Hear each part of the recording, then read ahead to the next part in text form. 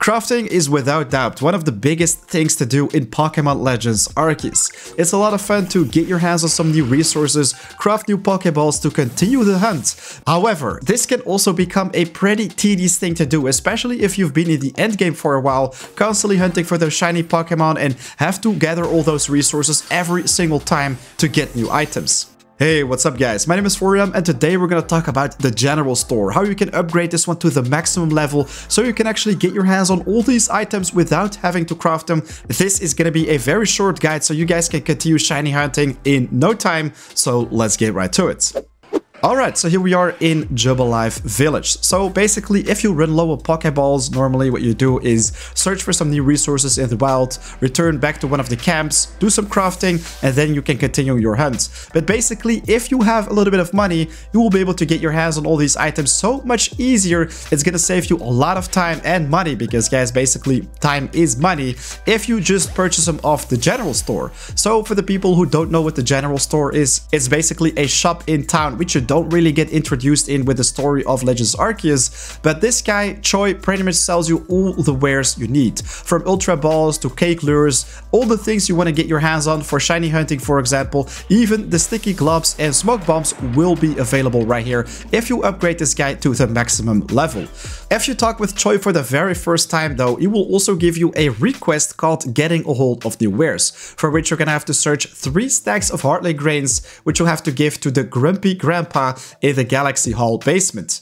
This guy, Tao Hua, is really into some family drama, so before he becomes happy and you unlock all the wares in the general store, you're gonna have to bring many more goods to him. Allow me to summarize everything you need for all these requests to save you some time, and I will also talk about where you can find them exactly. So first off, 3 stacks of Heartley grains for getting a hold of new wares, then 3 times the pop pods for more new wares, then 3 crunchy salt for even more new wares, and also 3 sand radish for new wares yet again.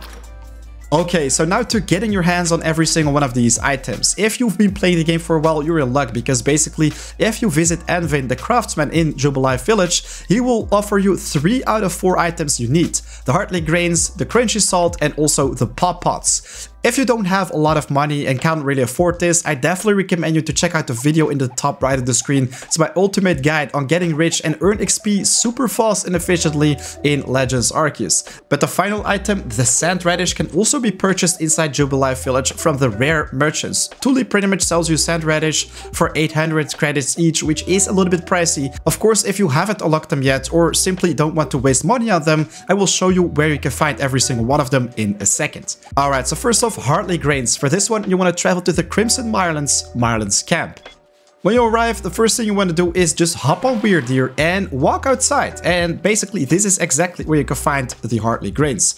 They're hidden in the fields, but actually extremely easy to spot. So basically, what you're gonna do is hop around pretty much this little pond, and you'll be able to find 3 in no time. So we just picked up 2. This is already the 3rd one, so we are already good to go. Just stick around the fields if you want to get your hands on even more, but that was basically 4 Heartley grains in just a couple seconds. For the pop pods, you want to travel to the Cobalt Coastlands beachside camp. Okay, so we arrived at the camp and oh great, it's raining. Anyways, what you want to do is travel towards the coast. When you've arrived, you basically just follow the coastline and focus on those little red dots. Those are pop pods and you can get your hands on them in no time. They are basically placed one after the other, so that's like 4 or 5 in just a couple seconds. I'm gonna show you another location in a second combined with the sand radish, but let's move on to the crunchy salt. For the crunchy salts, you want to travel to the Coronet Highlands. From the Summit Camp or Moonview Arena, what you want to do is hop on Braviary and just fly towards the southwest. What you're gonna do next is travel to the Boulder Roll Slopes, where you can find Geodudes and Gravelers, and this is also the place where you can get your hands on all this crunchy salt. Basically, running around in these parts will allow you to get your hands on a lot of crunchy salt in a pretty short time. Also, watch out for the Alpha Golem right here. He is a pretty tough cookie.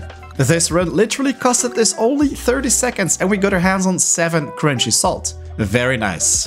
The final resource, sand radish, can be found on the Alabaster Icelands. What you want to do this time is quick travel to the Pearl Settlement and then hop on Braviary and fly towards the northeast.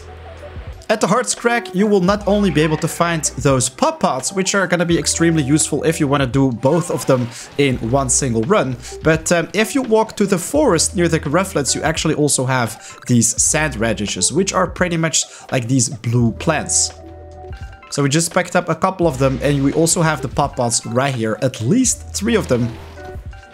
And right next to the eye palms, we have another sand radish. So that is 3 of them and also 3 pot pots. By the way, you also have wood right here. If you want to check out my wood guide, how to get your hands on that very quickly, also make sure to check out the top right of the screen.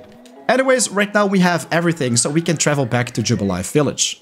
Okay, so now you can easily complete all these requests one after the other. First, pick up the request at Choy's general store, then travel to the Galaxy Hall's basement and speak with Tao Hua, rinse and repeat until he doesn't give you any more requests. Right now, you simply want to travel outside of Jubilife Village and travel back to it, because this will make a new cutscene pop up where you can see the family drama in its full glory. Anyways, after completing the new wares yet again, Choy will finally offer you all the wares which you're gonna need for your adventures. Alright, so there you have it. Now you can purchase all the items your heart desires. Be a little bit careful with your money though, as items like the sticky glove can be pretty expensive if you have to constantly buy them. I already made a pretty efficient farm, which is in the top right of the screen, which shows you exactly how you can farm for the resources to actually craft them yourself and save a lot of money in return. Anyways guys, a big thanks for watching. Definitely make sure to hit that like button if this video was helpful. If you're new here, also make sure to subscribe, because there is a lot more coming your way. Right now it's 4 AM out. Have an awesome day. Till next time. Peace.